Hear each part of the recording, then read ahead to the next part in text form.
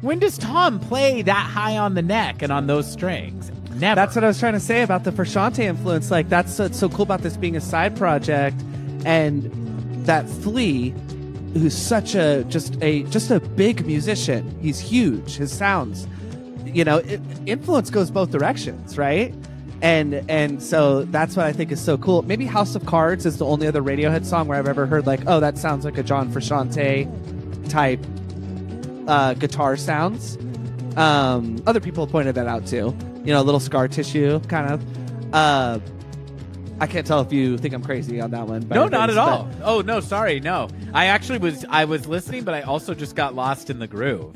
Yeah, but that's what makes me wonder is like maybe Flea, who's not a guitar player, came up with the groove first, and Tom's like, and that's what's so cool is it kind of can make you understand maybe how the collaborative process works in like the Chili Peppers, for instance, or something like that.